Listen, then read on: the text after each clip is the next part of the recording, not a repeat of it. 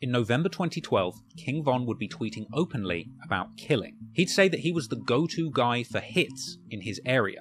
He'd also say that he was the captain of the drill team, tweeting about murder and homicide, saying that he's a hitter by himself, and that the whole of O Block are coming for their ops. He would even tweet that he was sacrificing people, as well as bizarre tweets about how much he liked cereal, something that I personally believe was a coded message indicating that Von was beginning to see himself as a serial killer, something that he would continue to do throughout his career. From here, Von would continue tweeting about wanting to shoot his ops in the face and get up close and personal, alluding to committing murder and tweeting that he had big balls and does things that other people would only dream of doing. King Von would boldly tweet that he will never get convicted of a murder, saying that he would never set himself up to go down for a body. He would mock his ops, saying some make it out alive and some make it onto the news and die. Also during this time, Von would even react to Barack Obama winning the 2012 election, something ironic considering the fact that Michelle Obama apparently also hailed from O Block. But even in celebrating this monumental news, Von would also tweet that a black president with ties to his city simply wouldn't stop him from killing his ops. On November the 7th, 2012, Von would tweet about bodies dropping and beating the case. Later that evening, he would tweet that he was out sliding with T. Roy,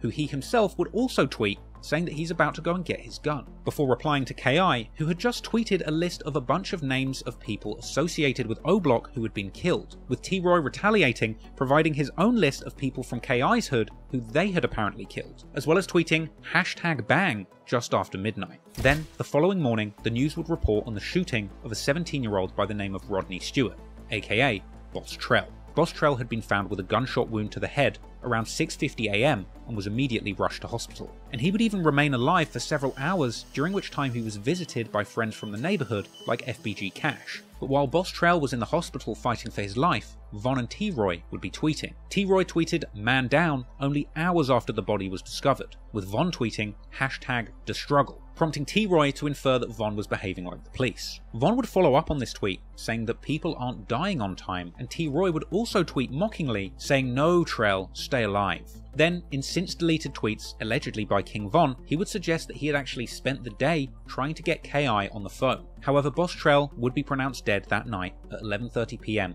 on the 8th of November 2012, and the following day, King Von would take to Twitter once again to mock BossTrell and his ops. He would tweet that STL doesn't stand for St. Lawrence, but instead for steady taking L's. Another tweet would drop, with King Von telling people, "Don't worry about who killed who, just be glad that you didn't get killed and shut up." This was followed by another tweet aimed at BossTrell, saying "lol, you ain't a boss to me." Many theories suggested that T. Roy and Von, and possibly others, were involved in this murder. Some have said that it was T. Roy, others have said that it's Von, or potentially even the two of them together. But it is worth mentioning that there's an alternative theory that BossTrell was actually murdered by someone completely unrelated to this feud, who was apparently trying to retrieve a gun that had been taken from him. But regardless of who was responsible, Von and T. Roy were certainly happy to see BossTrell gone, and they would continue to tweet boldly about it publicly. Their ops on Twitter would warn T. Roy over the disrespect, but for King Von, tweeting about the murders going on in the streets was a must. Von would post saying that the ops are dying frequently and that he doesn't plan on slowing down. He would say that he will kill an op anywhere,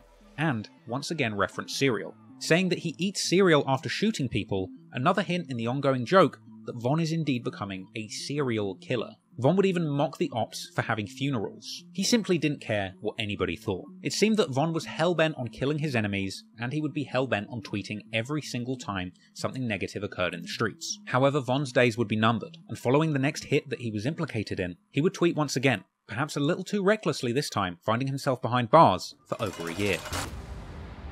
I hope you enjoyed that clip. If you did, hit that subscribe button. If you want to keep up with me, I'm at TraplawRoss on Instagram, and if you want full-length documentaries completely uncut, head on over to my Patreon, patreon.com/TraplawRoss. Appreciate it. Peace.